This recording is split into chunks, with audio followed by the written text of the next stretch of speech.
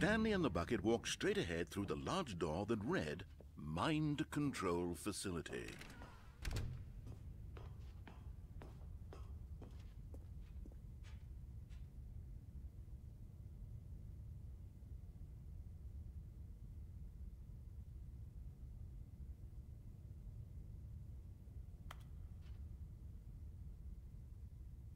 But just as Stanley was about to proceed further into the mind control facility, he tripped and fell over the railing and into the dark void below.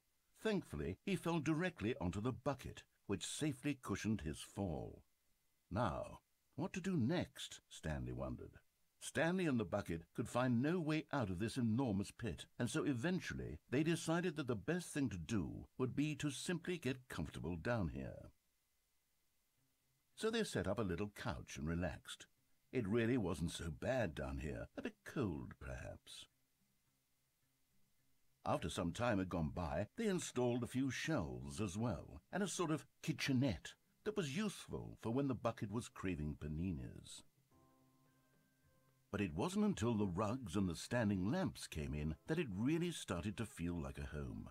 In fact, after some time, Stanley realized that it had been ages since he had even thought of the mind control facility at all.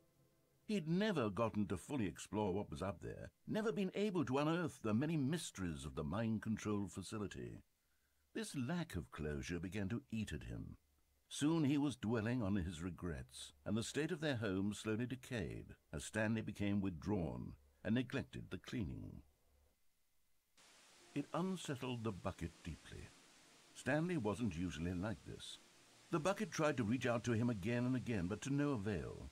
All Stanley could think about, all he could talk about, was going back, doing it over again, staying on the path. It was a mistake to leave the path. It was a mistake. It was a mistake. I need to do what the narrator says. I need to see the true ending. This made no sense at all to the bucket, which was simply trying to live its life down here as comfortably as possible. Yet Stanley was unconsolable. This isn't an ending. This is just a hole in the ground. The bucket sighed. True, it wasn't an ending. But it's where we happen to be. And maybe, possibly, if we accept the reality of things, maybe this will become an ending eventually. It's what the bucket was counting on. The two of them waited for a very long time.